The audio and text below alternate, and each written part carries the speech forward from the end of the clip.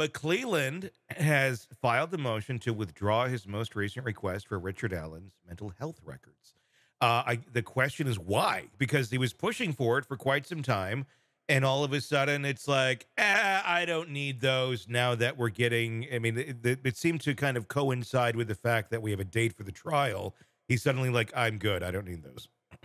No, what the actual reason was is that he made a grievous error in that he cited in his third motion for Richard Allen's mental health records Yeah. um, a ex parte motion that was filed by the defense seeking funds for various experts. And ex parte, that means that the other side cannot see it.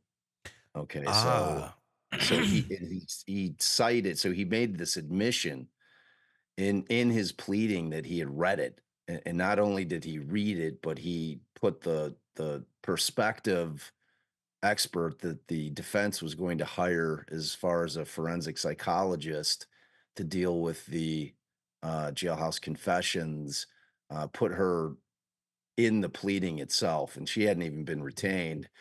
So the defense was obviously upset, Hmm. and then he filed something a couple days later stating that, oops, I shouldn't have read that. It was filed as public, which it wasn't. The defense verified through the filing system that it was not filed public. It was sealed. Um, Then how and did he get it? that's the $1,000,000 question.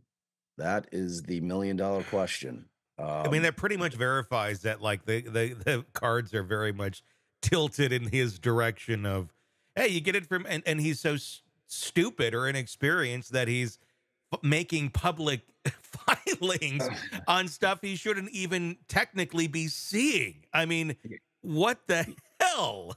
he absolutely should not have seen it. I mean, like, that was like his entire "I'm withdrawing that motion" was like a mea culpa, but then of course, he tried to blame it on the defense, saying that they filed it publicly. The defense, of course, responded in writing saying, "No, not true."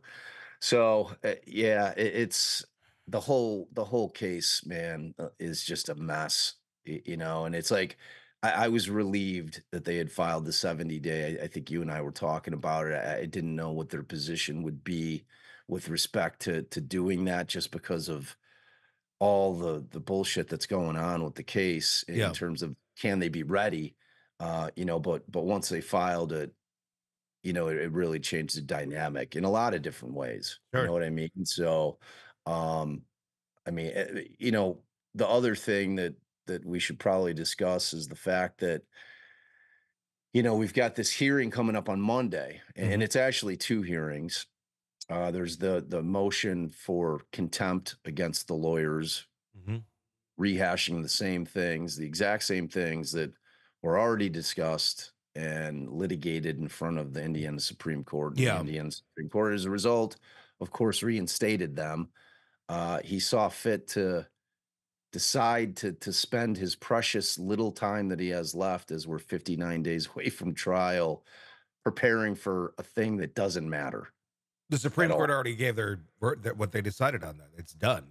Yeah. It's done. And it's like I don't see what his end game is. And again, when we're talking about a prosecutor's office that does not have the resources and just bodies to be able to help him to prepare, it's a very odd choice. Yeah.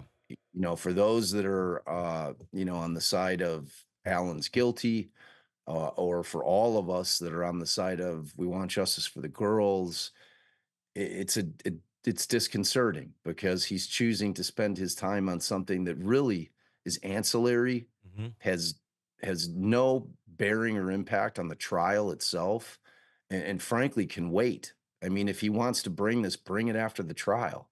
Yeah. I mean, like, all of this stuff can wait until after trial, and then, if Gull's gonna punish him, then she can punish him then. Yeah. It doesn't have to be done now. So, to me, tactically, he's making like a massive mistake by wasting, because he's got to be preparing for this.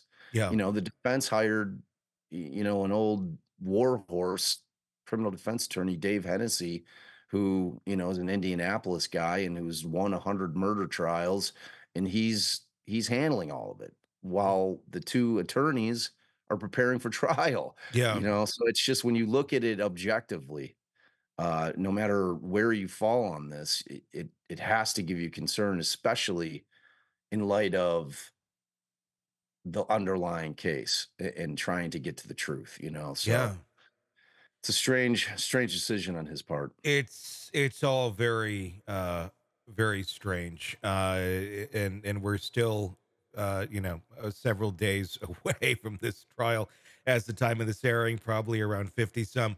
But yeah. Hey, it's Tony Brueski. If you like the podcast, be sure to like, subscribe, and press that bell so you don't miss any of our updates on the cases we're following for you right here at the Hidden Killers podcast from True Crime Today.